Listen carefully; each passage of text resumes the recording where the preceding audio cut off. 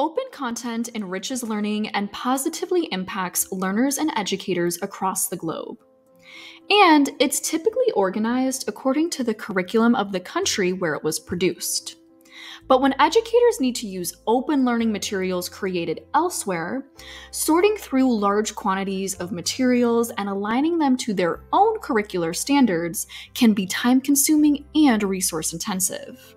It was a very tedious task in terms of the amount of time it took to go through each one of the objectives and try and find resources. So ideally, what is an easy way or an easier way of making sure that that's actually doable? However, in our context, you'll understand that lack of digital competencies or skills can pose a very great impediment in the integration of tech in education. They need a kind of a tool that will help them to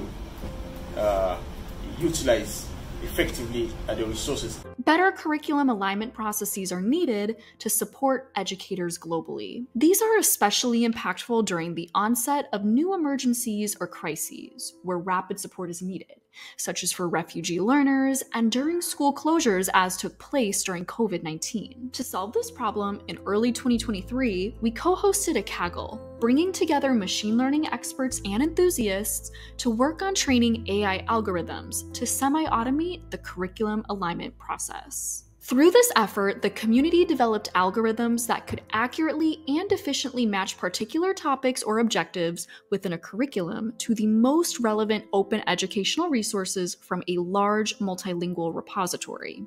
And the results are incredibly promising. So my solution hopefully can automatically retrieve high quality educational content which are relevant to the topics that teachers are looking for. And it should free up some space, some time from the teachers, because otherwise they have to do such process manually. But for computer, it is just a matter of seconds.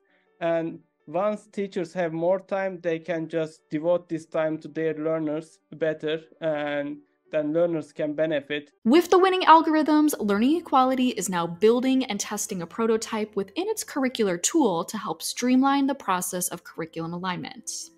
Ultimately, this will help teachers find and select what's relevant for their context more easily and have a direct impact on the quality of learning for their students, especially those living in emergency and crisis contexts like refugee learners and educators.